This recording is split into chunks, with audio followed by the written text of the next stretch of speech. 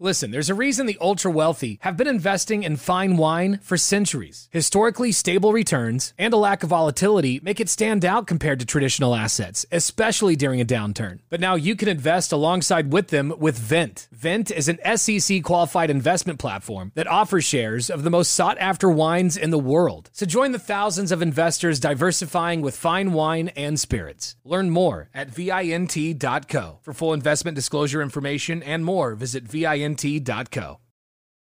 Hello and welcome to All Indians Matter. I'm Ashraf Engineer.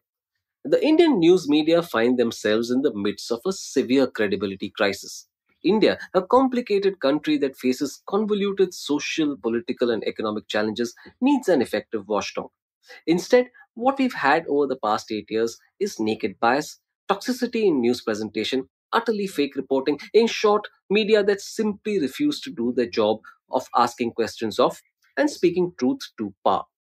This has also lowered the quality of public discourse and it's getting worse by the day. Many like me have simply stopped consuming traditional media and moved on to more credible sources. Sometimes I wonder if the media's growth itself has been its enemy because it has coincided with, and this is ironic, a shrinking of the space for dissent and the proliferation of Hindu supremacist hyper-corporate values. Is there a way out of this mess? What can the Indian news media do to restore their credibility? Are they even interested? All Indians matter. We have on the show Vasundhara Sirnate, a political scientist and journalist. She was formerly the chief coordinator of research at the Hindu Center for Politics and Public Policy, India, and a non resident fellow with the Atlantic Council in Washington, D.C. She is also the creator of the India Violence Archive, a citizens' data initiative aimed at recording collective public violence in India. Welcome, Vasundhara. Hi, Ashraf. It's really nice to be on the podcast. Thank you so much for having me on there. You're very welcome. Vasundhara, have you gathered the courage to watch an Indian news channel in recent times? Oh my goodness. I'll answer this honestly, no. All I do is watch little clips on Twitter that are shared, and those clips are so problematic, and it makes me very frightened about what's going on in India with respect to the media. But yes, on occasion, I do sort of tune in to a few channels just to see what's going on. But I have to say, I value my mental health a lot. And so I'm not exactly going to be turning on the news channels all the time, because they are very disturbing. The content is extremely disturbing. A good choice. I keep them all completely off. I don't even kind of tune in even once in a while. But yeah, I can't avoid the clips on Twitter, like you say. But in the bias, Vasundhara, is shocking and unapologetic, isn't it? Take the coverage of the farmers' protests or the CA, NRC and agitation. Also, the Bharat Jodo Yatra, a massive success, is virtually blanked out. Yes, that's actually something I did raise on social media, on Twitter, actually, where I said that I would like to see just the coverage of Bharat Jodo Yatra. But it seems to be the case that it's not happening. What you have instead are editorialized news shows where they're talking about whether it's going to be a success, whether it's going to be a failure, what is the opposition trying to do, where does Rahul Gandhi fit into all of this. But the question is that as the media, as journalists, the responsibility of every news channel or newspaper should be to expose the Indian public to what the opposition is doing. You don't have to agree with the opposition, but you actually still have to give them the airtime. You still have to give them space to articulate. And that's the role of the media. And it seems to be the case that they're not doing that very well. And therefore, you see that the Congress has got its own Bharat Jodo Yatra Twitter account. And it's completely bypassing the media and connecting directly with the people, because I think at some level they've understood that they're not going to get the airtime, they're not going to get favorable airplay. And the most they can do is send some of their spokespersons on these news channels to sort of counter that propaganda. But at that point, it becomes a circus, right? Where is the journalistic reporting on this? I do think some print portals are reporting quite well on the Bharat Jodo Yatra, so I'm happy to see that. But if you think about it, the channels that reach every single home in India, for instance, like Republic TV, my understanding is that they do not cover it in the most favorable light. Yeah, that's absolutely right. It's almost as if a large section of the media has become a spokesperson of the BJP. Well, that's actually quite true. And interestingly, that's not a new phenomenon. The way the Indian media evolved in India, it was very clear right from the outset. For instance, if you look at the formation of ANI, which is a premier news service and wire service that actually seeds a lot of reports. And if you notice, ANI gets a lot of the government comments, government sources, breaking news about what various ministries are doing, where the prime minister is, etc. They're the ones who get it first. And then based on those reports, you have all the other channels and portals that follow through. But if you look at how ANI was set up, there's a very, very interesting article by Praveen Donti in The Caravan, which is titled How ANI Reports the Government's Version of Events. And it was set up when the Congress was in power. It was set up with the cooperation of Indian government agencies and, of course, the press. And you realize that they've been doing that for a very long time. That there's a difference now, and the difference is that we are in a space where the media cannot continue to do that. You need to cross examine your politicians. You need to interview them and ask them hard questions, and we don't see that happening. So there is a pro state bias in the Indian media. It's been there for a while. But at this point, it's not just pro state. They're not just saying, okay, we're pro state and this is what we're reflecting. This is the government's version of events. And here is what we are going to tell you. What they're also saying is, riding on the back of that is also, well, you have to hate X or Y community. And I'm not saying that ANI specifically is doing that. I'm just saying that that's in the ether. When you don't ask politicians that engage in hate speech, for instance, hard questions, when you don't cross examine them on their views, what you're inadvertently doing is encouraging that phenomenon. And as I always say, what you permit, you promote. Yeah, absolutely. And I find it quite ironic, Vasundhara, that we are in a time where fact checking organizations have become necessary. Yes, indeed. And well, I've actually given some thought to this because recently there was a controversy over whether the Mohammed Zubair, Pratik Sinha, and team who run Alt News, which has, I think, provided a phenomenal service in these times in terms of fact checking. I've had some time to think about what that means. And I think that we can no longer ignore the fact that the way the contemporary world across the world, the way you see propaganda being trotted out, whether it's America, whether it's the United Kingdom, whether it's Brazil, for instance, or China, fact checkers have become extremely important because there is an understanding that traditional journalists are across the world pro state. They are not being adversarial. They are not cross examining their subjects, which are the politicians. They are not holding truth to power. And therefore, in that landscape, what you realize is that people who are fact checkers across the world, they're doing an immeasurable service to democracy and to citizens because they're actually telling you, hey, look, here's an alternative way to look at this. And this might actually be the truth. And we've done the fact checking, and here's what we found. So you believe what you have to, but these are the facts. So fact checking it's not just something that two people are doing in India. It's something that's emerging across the world. And one thing that I've realized is that it's extremely important because one of the promises that you make in a democracy as a politician to citizens is that you're accountable to them and that you're telling them the truth. Now, if you have no standard of what that truth is, how do you as a citizen make a decision about what's happening and who you should vote for? And truth is important when you make that connection with voting, right? Because a citizen needs to know what they're getting into. And that's why fact checkers are important because they can actually call out a lie. So I do support their efforts completely. Yeah, completely correct. And I think Zubair and Pratik have both paid a certain price for it. As you know, Zubair was in jail for a while before the court set him free on bail. I think, Vasundhara, one of the problems is that news gathering is very expensive. So it's better to get five people together and have them shout at each other, isn't it? Yeah, that does seem to be the case. In fact, there's a little clip that was shared of four people in a car and they were all shouting at each other. I think it was released a couple of years ago, if I'm not mistaken. And a couple of them were from different parties and they had started the little broadcast while they were in the car going to the news station. And I thought that was pretty funny.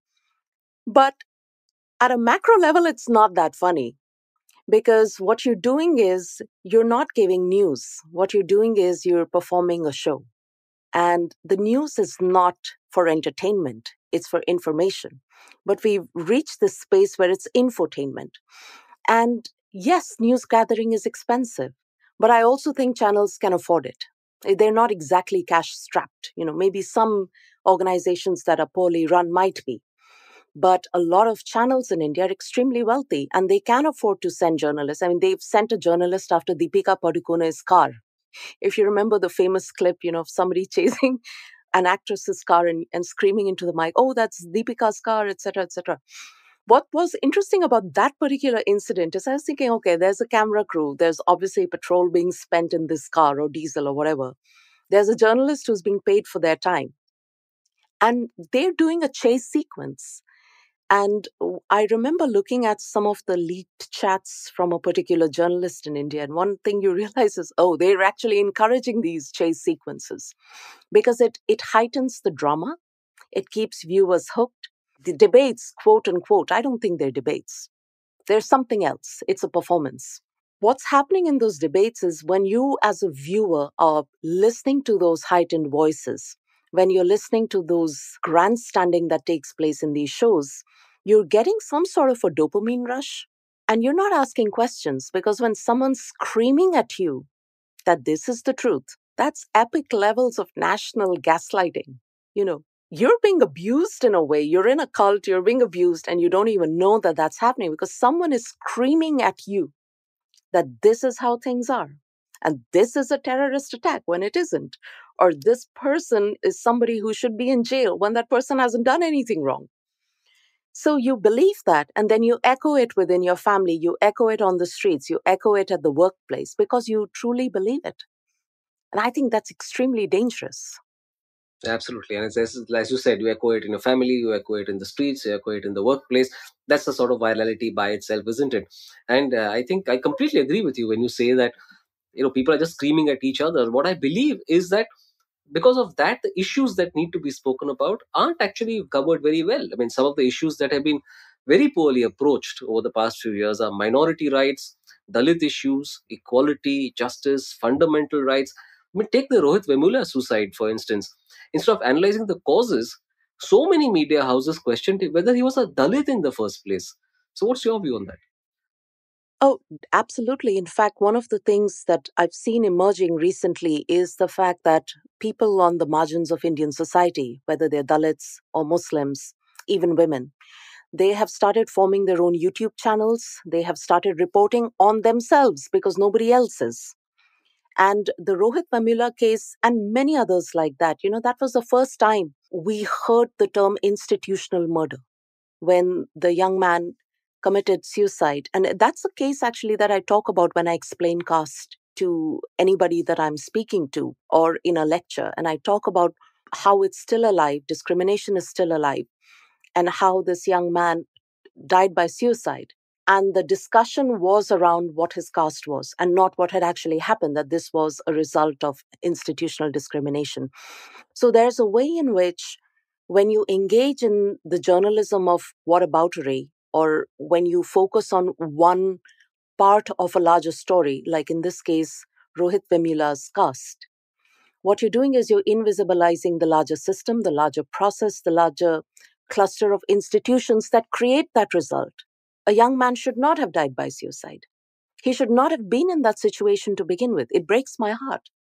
And it did break a lot of people's heart. We can understand, we can identify. I still think empathy is alive. And the question should have been, how do we prevent something like this from happening in the future?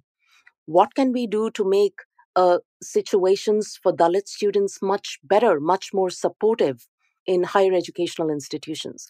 And those are the questions that were not asked by the mainstream press, but they focused on his caste instead of asking why a young man who was obviously so very brilliant, so very meritorious, had taken this terrible, terrible step to end his life. And that is extremely heartbreaking. But what has emerged on the back of that is reporting from marginalized communities. There's the Mook Nayak, there is Maktub Media, There's Khabar Leheria. There's a wonderful documentary on Khabar Leheria, the cluster of Dalit women who are reporting on their villages. And I think that's brilliant. That's absolutely brilliant because the Indian media has ignored them. It has relegated things that happen to them as events. This is something I always say to students when I talk to them that, for instance, if you're covering poverty, don't treat it as an incident. That's what we do. Treat it as a process. Poverty is a process. This is something systemic, it's something institutional. So don't just stop reporting on it when somebody dies in a terrible way. That's almost disrespectful. Report on the process, what created that result. That's the job of journalism.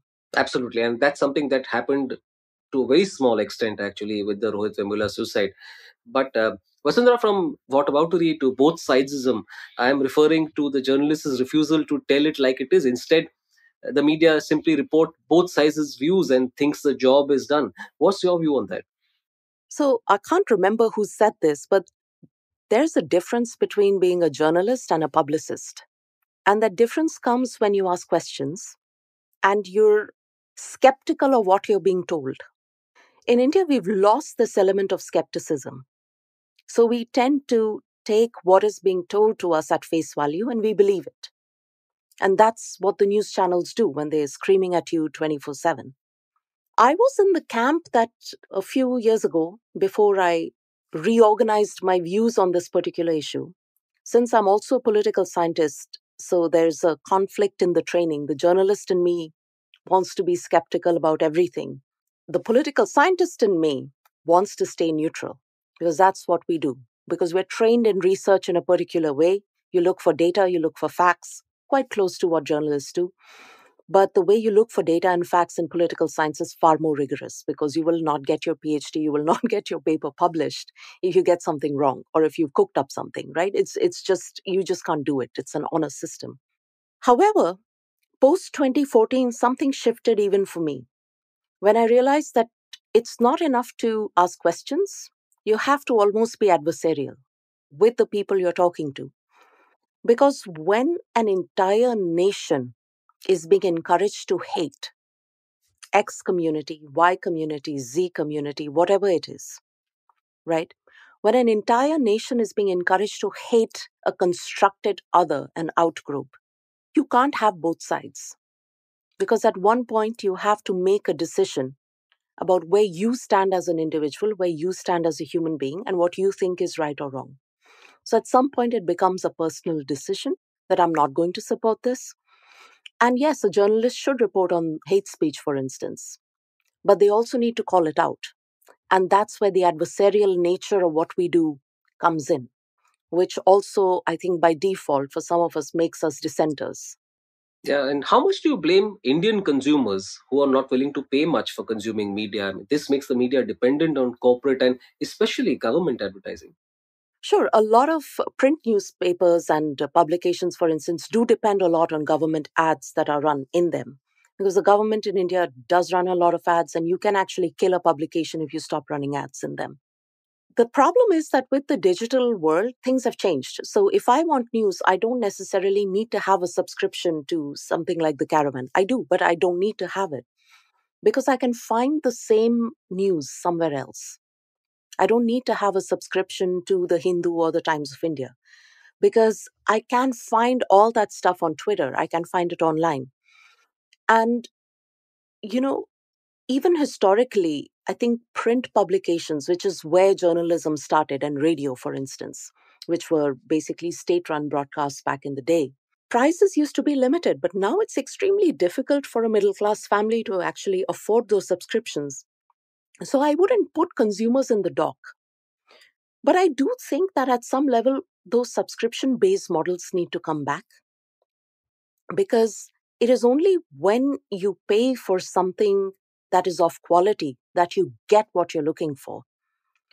But if you've got news channels who've got a lot of money, who are spending all this money trotting out, publicity, propaganda, whatever you want to call it, and you're getting it for free, why would you go and spend money on a subscription to some magazine or to a newspaper? It affects your household bills. A lot of people aren't wealthy. And even if you look at the poorer strata of society, they actually cannot afford. A lot of them can't even read. So, where are they getting their news? They're getting it from channels, they're getting it from radio, they're getting it from YouTube. And YouTube is free unless you want to have a premium membership or something. So, how do we resolve this? I do think it's important to bring back the subscription based models of journalism. But I also think that in a place like India, where you have, I think, the maximum number of 24-hour news channels in the world, which actually just run on ads and, investment from very rich people, it's going to be extremely difficult to do that because who's going to pay? Sure. I mean, I agree with most of what you said, but I mean, also the thought comes to mind that when it comes to consumers who can afford it, I mean, monthly subscription of a newspaper, for example, would be less than 100 rupees or close to 100 rupees or something like that. And you get a lot more back in terms of benefits through gifts and things like that. But you wouldn't think twice about going and spending 2 or 3 thousand rupees for a meal, which is just instant gratification, and it's just a few hours. Obviously, your need to be informed, your need to be able to understand what is happening in the world around you is a lot more important, but you're not willing to spend that money on that. So, I mean, how do you react to that? Well, I think you're right. There is this disconnect. I mean, there are people in India who can afford newspapers. But then look at what they're subscribing to. A lot of them aren't buying the Hindu. They're buying Times of India, and mostly for Delhi Times, the supplement, which tells them, where the sales are and where the Yeah. movies are playing and so on. And that's okay. That's a choice they're making, right? In my experience, the people who actually have multiple subscriptions to newspapers are people who are preparing for the UPSC exams, because they need to be on top of what's being said and what's going on and so on. But I think you're right. I think that this may be actually a conscious choice that people are making, that they don't have a problem spending a lot of money on a meal or going to the salon and getting their hair done, right? But when it comes to a newspaper, well, maybe we don't need this. And if they're getting a newspaper, it's something that's actually not the best quality product that's out there on the market, but at least they're reading something. So maybe I haven't thought about this, but maybe this is something that we need to look at. How much of this newspaper reading or magazine reading business is linked to the general culture of reading and how it may be dying? That the way we now consume information is through video. We listen more than we read. Yeah. So I don't know. What do you Yeah, listen or watch more than we read. I completely agree with that. Like, that has coincided with the digital age, of course.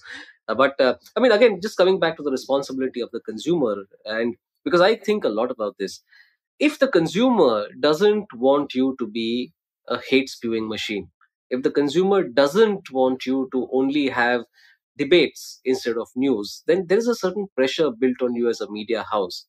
I'm not sure that's happening. That pressure is happening. What do you think? Well, this is a very, very tough territory, right?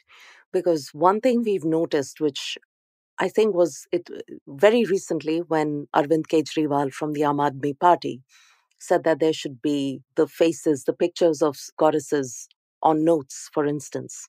And a lot of us were wondering, why did he say that? And then you realize that there's probably been some sort of a poll that's run. There's been some sort of market survey. And you realize that this kind of talk sells, right, in the public sphere. So the question that I had in my mind is, what sort of public do we have now? What sort of voting public do we have now that actually buys these messages unquestioningly? And it can actually lead to, as the AAP believe, a difference in the voting outcome in the future. And that goes back to what you're saying, which is that, how do you put pressure on news channels to give information instead of opinion? And my question is, do they really want information or are they quite happy with the opinion? I don't know. Yeah. So that's exactly, I mean, where I'm coming from. There's a lot of responsibility that lies on the consumer too. Incidentally, just a word on the Kejriwal incident that you mentioned. It's in the run up to the Gujarat elections, which are around the corner, as you know. So I think you're absolutely right. It's about the voting public more than anything else. But this is a good time to talk about media ownership, which is transforming hugely in India. Reliance owns much of the landscape. Now Adani is getting into it with the NDTV acquisition. How does that affect reportage, and why should the average person care? Well, it does affect reportage unless you're somebody like the Washington Post, which is owned by Jeff Bezos, one of the richest men on the planet, and you still kind of hold on to your editorial freedom. In India, I don't think it's that simple, because the culture is that a lot of very wealthy people now want to get into media because it pays. It's a very lucrative business. There are times when I don't think of certain people in the media as journalists, but as corporate news workers. And we should be concerned about it. We should be concerned about it because if the information you're getting in the form of news is tied to anybody in power, you can be reasonably certain that you're getting someone's version of the truth and not the truth, quote unquote. You're getting something that's truthy, and in many cases, not even truthy. But if you look at South Indian news channels, a lot of them are owned by wealthy people who are also into politics. If you look at the people that back Republic TV, for instance, again, one politician in particular. If you look at a lot of other smaller newspapers, you find wealthy people with political connections with their fingers in a lot of pies. And what does this do to the news landscape? It's scary. Honestly, as a journalist, who's worked with a very good Indian organization, which is a family run business up until now, it's difficult. So either you need to have a really strong editor who says, I don't care who owns this portal, this channel, this newspaper, I'm going to do what I need to do, and I'm going to do what is pure journalism, and this is what I'm going to report on. Or you have to, get the kind of coverage you get on something like Sudarshan TV, My God. which is completely biased, completely communal. Sudarshan TV reminds me that when Dara Singh, who was the perpetrator of the crime against Australian missionary Graham Staines and his two sons, they were the ones who batted for the release of this convicted person. And one wonders why. That's not the job of the journalist. You don't, unless you are convinced that someone is innocent.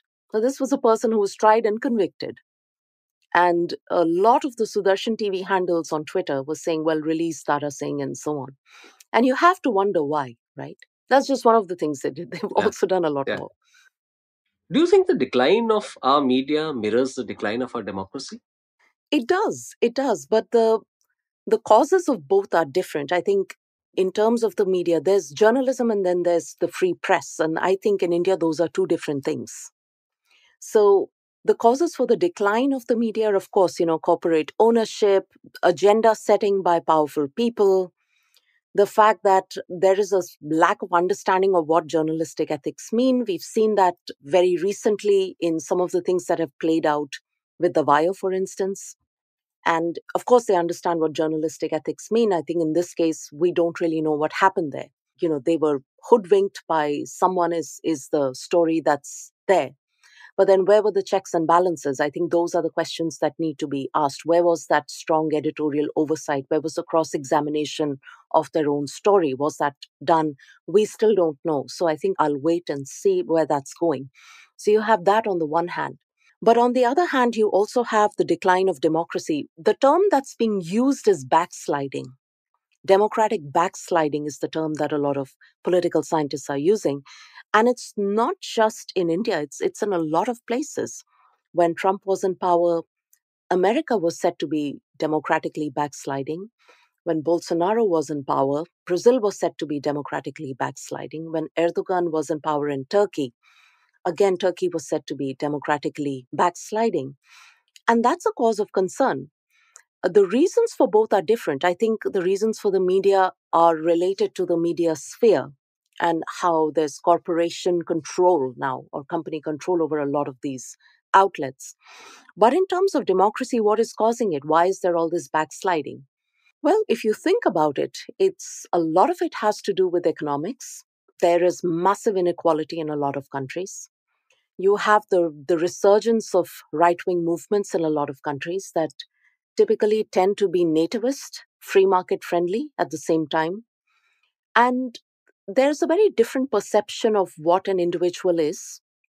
You're not a rights bearing individual. You're the member of some sort of a group first, of a community identity first. And so the question becomes, who has rights in these democracies? Does the group have a right or does the individual have a right? Which is a chicken and an egg problem, even in democracies like India. And once you have movements like this and they're amped up, they're acting on steroids, as in they're so powerful, they have so much reach, and they're not playing to your logic, they're playing to your sentiments. And you're voting essentially against your own interests in a lot of cases. Well, I think that a lot of people may not think that, and that's okay. They may think, well, this is our interest, and how dare you define it? And I completely understand that they're well within their rights to say that. But that's how you get into these situations of democratic backsliding. It's difficult, but I think a lot of it is driven by the shape of politics. A lot of it is driven by what's going on economically and inequality. I think we underplay the role of inequality in creating these situations, in creating anxieties that then need to be articulated at a political level. And that's where you get the rise of what is broadly called a right wing movement or a far right movement. And you get your vigilantes and you get your extremist groups coming out of the fringe and turning into the mainstream. Yeah. It's happening in Italy. How does the outside world, the media, governments, the general public, view what is happening with the Indian media? Well, I think it's a mixed bag. It depends on who you're talking to. So if you talk to, say, some correspondents from here who work for right leaning portals, they would not have much to say. I think there's also an information problem in terms of how people read the Indian landscape because it's very complicated. But then if you look at the Committee to Protect Journalists, if you look at what the UN human rights people tweet occasionally in support of Indian journalists, there is a better understanding that there is a lack of freedom of press in India. I forget what the rank is, but India ranks pretty poorly on the freedom of press rankings. And I think it is broadly understood that journalism is a dangerous profession in India, that especially for women journalists, I must add, because you're not just being threatened for being a journalist, you're also facing a lot of misogynistic abuse for being a woman. So people understand that. I think they do. And I don't think it creates a very good perception of India in the rest of the world, because a lot of the time your journalists are the ones who are speaking for the country overseas. Those are the reports that get picked up by the New York Times or Washington Post and all these other big portals or the Guardian. And a lot of media organizations outside have desks that report on South Asia, for instance, and they've got their own people on the ground. And when you create a hostile environment for journalists within the country, then how well is it going to reflect on your democracy outside? Yeah, and just to come back to what you said about India's ranking in the World Press Freedom Index, I think it was, as of this year, 150 out of 180. This is a ranking drawn up by Reporters Without Borders. So it's that low. Yeah. And speaking of media organizations, or I should say media bodies, organizations like the Press Council and the Editors Guild are toothless. While they may make the right noises sometimes, it doesn't really amount to any change on the ground, does it? Yeah, that's actually, the Press Council is a very, very interesting body. I mean, I've looked at their membership, the most current membership, and I think there's one person from the Northeast. But where is your Just one. inclusion? Just one. Where is your diversity? Where is your representation of marginalized groups? There are so many journalists in India. I mean, just take a look at those names and you will wonder. There are 28 people on the Press Council committee right now. And yes, they are supposed to make norms. They have a publication which is basically the code of journalistic ethics that's there. And quite interestingly, some of the norms are, well, you shall not report a fact which is untrue, sort of thing. And then you wonder, well, Press Council, couldn't you set up like some research committee that does nothing but look at all the news channel and point out all the fake news?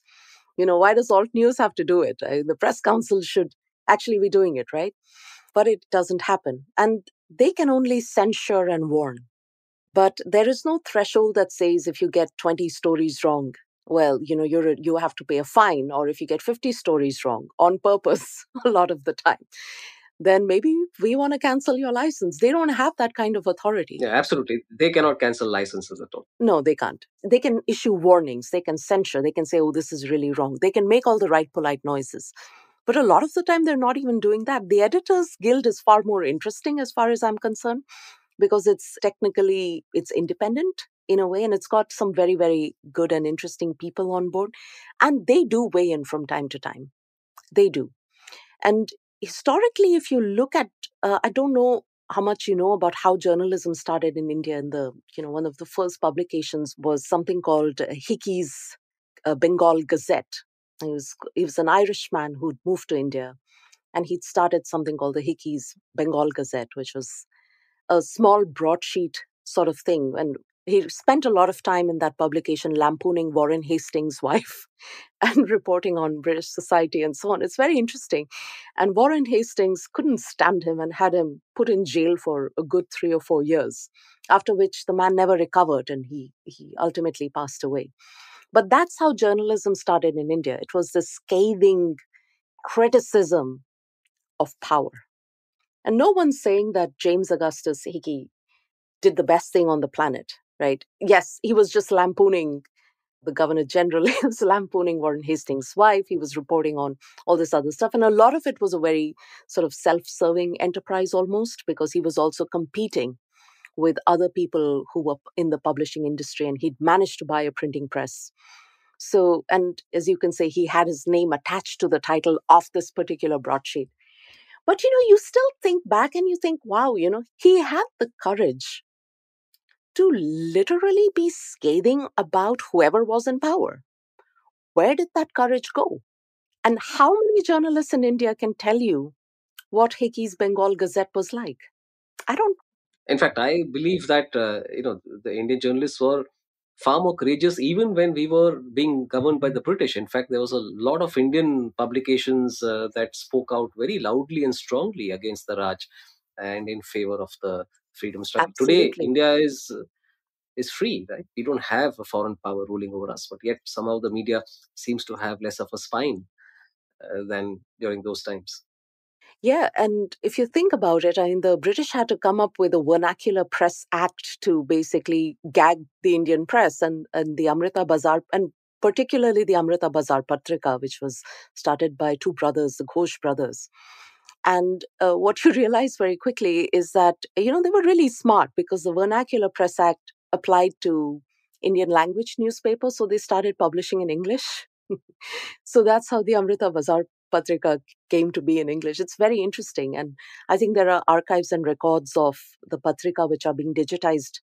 And they found a few, and it's fascinating to go over them. There's so much courage in those pages. And the brothers who owned it, Shishir Ghosh, and I forget his brother's name, but the Ghosh brothers, they're also identified as freedom fighters. Motilal Ghosh. Yeah, Motilal Ghosh. Thank you. Yeah, I forgot the second brother's name. We always hear of Shishir Ghosh more. Right. So, what can now the viewer or the reader do in such a situation? Is there anything they can do to effect a change? Yes, certainly. The first thing is be skeptical of everything you're being told through a news channel, even a newspaper. Be skeptical.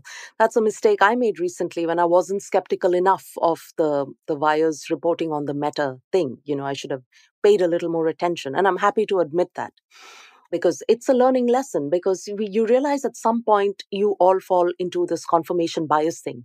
You look for stories which already confirm your point of view. They confirm, where you stand, what your politics are. And I think that's what's happening in India. It's this gray zone, right? This gray journalism zone where the same sort of organization is also appealing to the liberals, and it's got some other platform that's appealing to the right wing, and then something that's appealing to the lefties. You have organizations that are trying to play to every audience, and you realize very quickly that they're basically product differentiating and playing to confirmation bias of all sides. So what you can do in this situation is be skeptical. Be extremely skeptical of what you're being told, and ask yourself, is this the whole truth? Try to spot loopholes in stories. I won't take any particular names of stories recently, but there have been a few where you wonder, what's going on?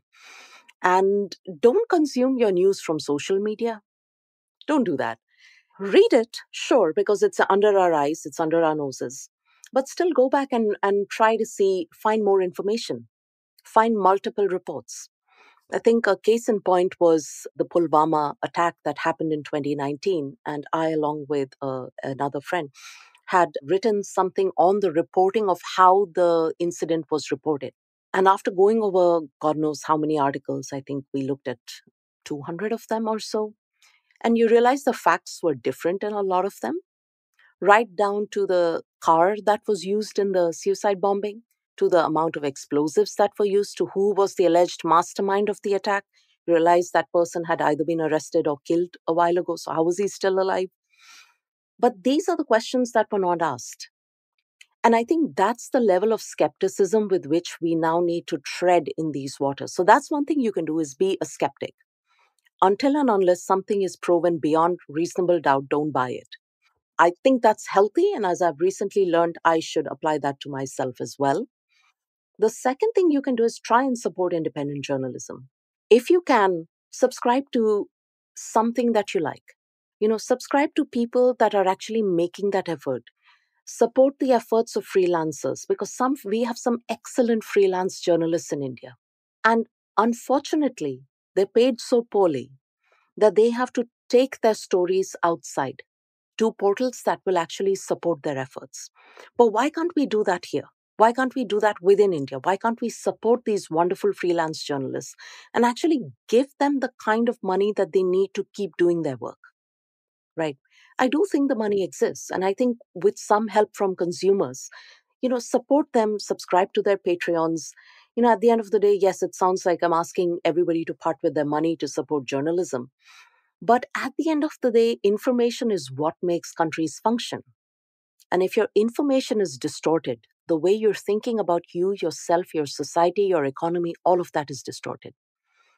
So if you value truth, then you're going to have to, I guess, in this world, pay for it. Absolutely. So, Vasundhara, tell us about your work. I'm particularly interested in the India Violence Archive. So a few years ago, I had this crazy idea, which was brought on by the fact that I thought something was lacking in the political science literature about violence in India. There is a preponderance of studies that focus on Hindu Muslim violence specifically in India. But they ignore caste riots, they ignore riots that happen for other reasons. And I felt that the literature was getting a little bit dated.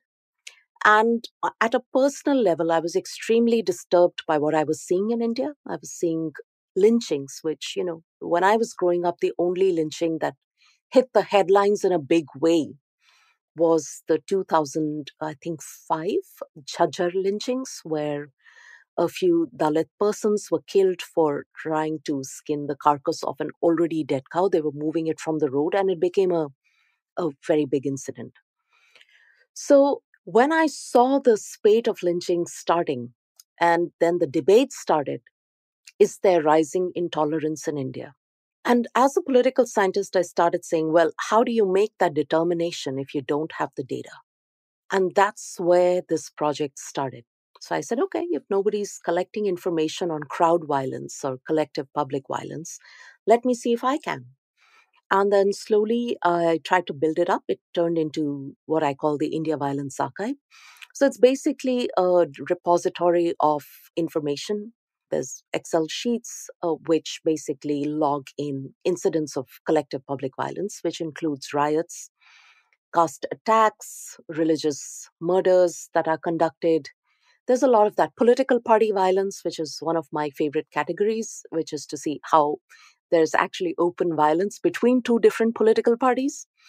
And it came to be very useful during the 2019 elections when I actually released some data. There were 128 incidents, if I remember correctly, during the polling period in the 2019 elections. And there shouldn't have been that many. But there were scrapes between workers of different parties. And you realize that the parties, which are the vehicles of democracy in a multi-party system, they can get into it with each other, physically. And you just wonder what's going on. But it's very revealing to me to do all this data work. So there's a couple of people who help me with this project, and that's what we do. And can the public at large access it? If yes, how? Well, not in its current form, because we kind of lagging behind the rate of violence, honestly, in India. We set up Google alerts. It's a very simple thing to do. Everybody can do it.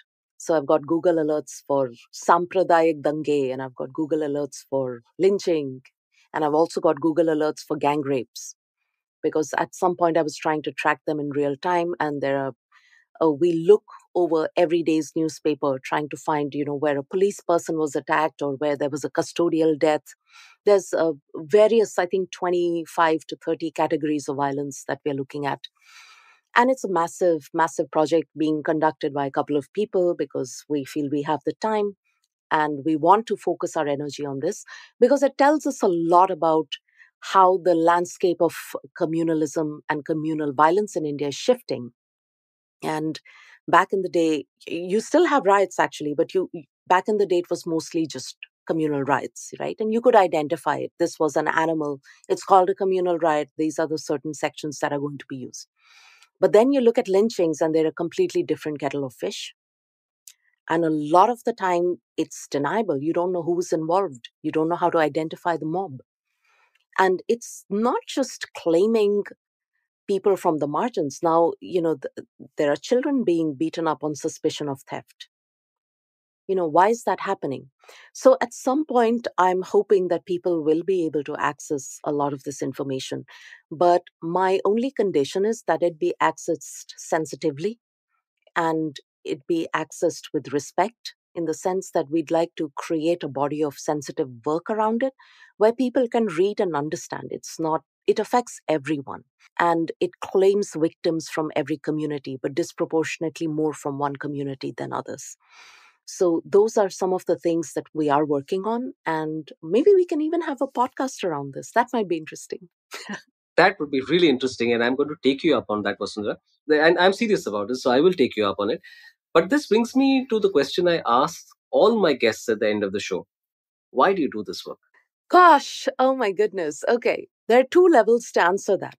One is how my mind is oriented. I'm a very detail oriented person. I like puzzles. And when I don't understand anything, I need to get at the bottom of it. Give me a ball of rolled up, tangled wool, and I will disentangle it for you for hours. I will sit and do that because for me, it's a puzzle. I need We to know how to get you solve out of it. the way now. Just give me Yeah, a ball just of wool. just give me a ball of tangled wool or something. It's just how my mind is. But at a deeper level, I've asked myself this question: why do I do this? And I think it's what you should do. I think it's what everybody should do. When you see something, when you see a situation developing, which is scapegoating an entire community, at a moral level, you know that it's wrong. Everybody knows it. And what kind of a human being or a citizen would I be if I didn't try to shed more light on it? What kind of a journalist would I be if I call myself a journalist, right? If I didn't put my money where my mouth is and attempt to at least get at the truth. And it's frightening. My data collection scares me because there's so many incidents in there. And I didn't know the landscape looked like that. And so maybe this is how I pay my debt to my country, which is, you raised me, you made me what I am, you gave me the education that was there, you taught me 6 different languages. That's India for me, right? And you gave me a stable environment in which I could go to school, I could access higher education, a girl from nowhere, try to win scholarships to go outside to study. And maybe this is how I pay my debt to my country, is by keeping the flame of some sort of truth alive. So that's my answer to that. Vasundhara, I can't thank you enough for coming on the show and talking about the crisis of credibility around our media, which is, in my view at least, one of the most critical national issues of our time. Yeah, thank you so much. I mean, this was actually a lot of fun. I was wondering what it would be like to be on a podcast. I think this is the first one where I'm being interviewed. I have interviewed other people for podcasting. But this was very interesting and very cool. And thank you so much. And I can't wait to see when this comes out and your other episodes as well. Thank you all for listening. Please visit allindiansmatter.in, that's ALLINDIANSMATTER.in, for more columns and audio podcasts. You can follow me on Twitter at Ashraf Engineer, that's ASHRAFENGINEER, and All Indians Count, that's ALLINDIANSCOUNT. Search for the All Indians Matter page on Facebook. On Instagram, the handle is All Indians Matter. Email me at editor@allindiansmatter.in. Catch you again soon.